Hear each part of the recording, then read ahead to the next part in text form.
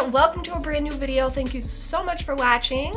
I am sharing my thrifted china cabinet makeover or upgrade. If you are looking for any sort of upcycled furniture inspiration as well as painting tips and tricks to ensure a durable finish and even a little bit of decor inspiration, then this video is for you. All right, here is a look at my china cabinet or hutch. I've had this over a year now. It was secondhand. I got it from Facebook Marketplace.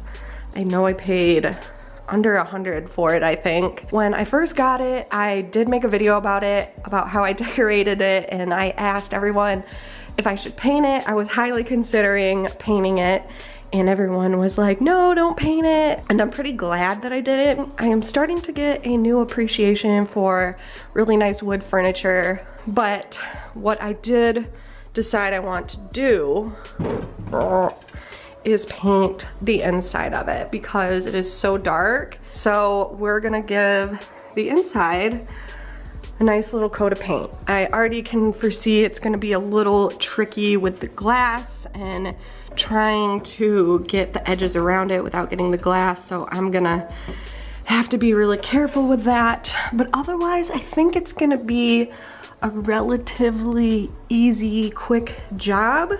I went and picked up some paint yesterday. I could definitely just use some paint that I already have on hand, but I really wanted to make sure I get a good durable finish since I'm gonna be switching out decor in here all the time. Like, I just don't want the finish to like scrape, chip off, so I decided to invest in the right paint.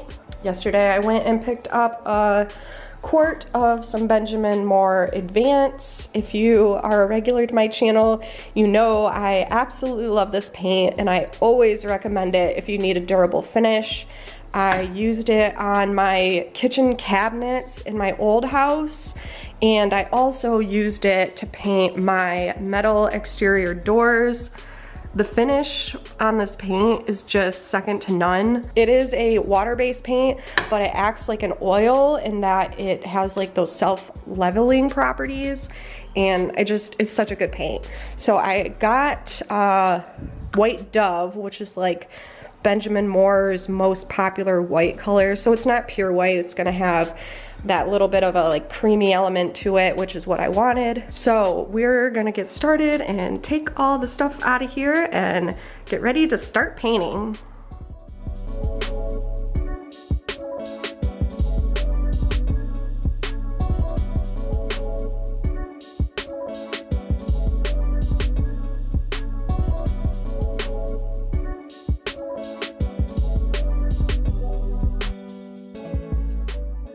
All right, and getting started, sometimes I do line my paint trays with tin foil, just makes for easier cleanup.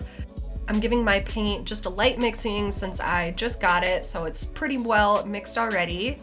And I am going to start off my first coat using this little hand sponge roller. I like these little baby rollers because you can move really quick and get some good coverage in a short amount of time. So I'm just going through and rolling the flat surface parts of the inside of the cabinet. Dry time between coats for this Benjamin Moor Advance paint is a little bit longer. Rather than just waiting till it dries to the touch, you want to wait a few hours. That's recommended on the directions, so that's what I did. Now I have my all-time favorite hand paintbrush, and I am going back in and getting all the nooks and crannies and the different corners and edges. One of the other things I love about this paint is you don't have to work super fast to avoid brush stroke. Since it does take a longer time to dry, it settles more so you don't see those brush strokes, and if you like keep going over a spot, it's not gonna get all tacky.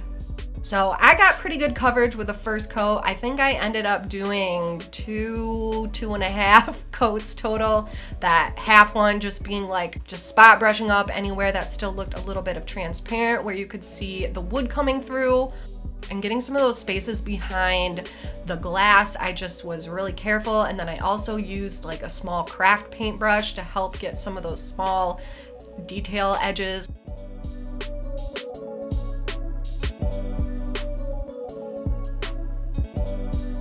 All right, it has been a few weeks since I painted the inside here. I had finished painting it before Christmas. I went home for Christmas for about a week. I left it alone, and now it is after Christmas, so I am going to do some just regular neutral decor in here. Now with this paint, this Benjamin Moor Advance, as well as pretty much any other paint, I can't recommend enough letting it cure. Leave it alone for a minimum of a week and you will see a difference. If you've ever painted something and then put your knickknacks or whatever on it and it sticks, leave like little divots in the paint, it's because you didn't let the paint cure.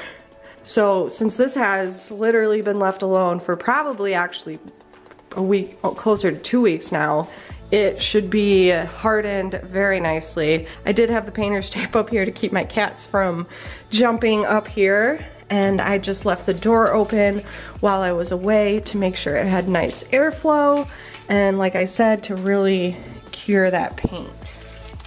So I am really happy with how this looks. I think it breathed some new life into the piece, and it just feels so much lighter and brighter, and I think all my little tchotchkes inside will just look even prettier now. So let's decorate the china cabinet.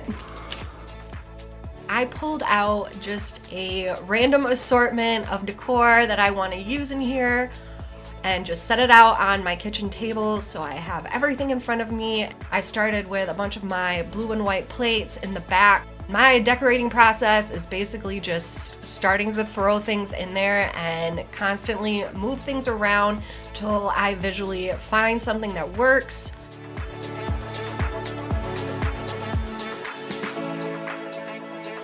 I was definitely going for a monotone blue and white aesthetic, as you can see, but then I ended up putting these pink faux tulips in this little white pot. And I love the pop of color that it brought in.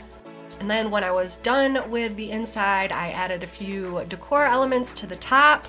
I gave it a good dusting up there first. All right, so I have finished decorating the china cabinet. I'm definitely loving the white pop on the inside. I think it just breathes new life into it. As you can see, my style for in here is very granny chic, or grand millennial, as it is formally called. All of my pieces in here are either thrifted or secondhand.